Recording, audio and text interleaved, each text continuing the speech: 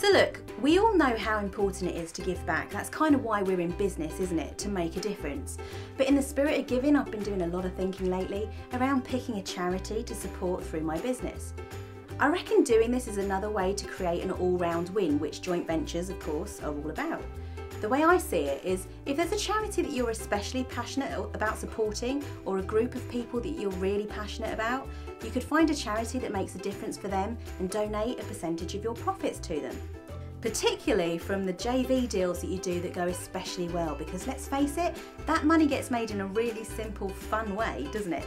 What a great energy to pass on to your favourite charity. Not only will you help that charity to continue doing the bloody amazing work they do, I flipping love charities, I think the people who run them are on a whole other level of rad, but it will also really spur you on too. It's one thing to say I'm here to make a difference, but it's a whole other thing to actually see firsthand the difference you're making every single day.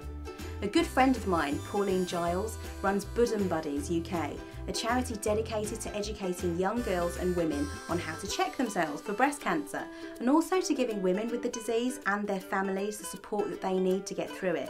Knowing her story, the way she kicked breast cancer up the bum with the most positive outlook I've ever come across, and seeing her work up close and personal brings a whole new dimension of rad into my life.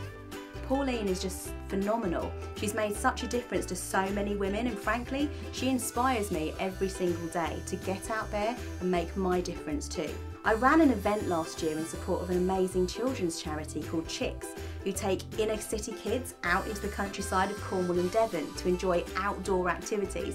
And hearing the stories of the difference that that charity made every single day made me work double hard to get those bums on seats, I tell you. So my message today really is to think about supporting the work a charity does in the world, because when you do, you'll feel even more connected to the difference that you make every single day. And if you believe in the law of attraction, which I most certainly do, the universe will totally see that you're a good channel to put abundance through, because you put it where it's most needed. Also, my accountant tells me there are tax reliefs available when you donate to charities too. It all depends on whether you're a standard rate taxpayer, a higher rate taxpayer, or whether you're trading through a company. So she told me to tell you that you should contact your accountant to find out more if this is something you'd be interested in doing. Thanks, Jane. I reckon this is a stellar way to collaborate and to create an all-round win.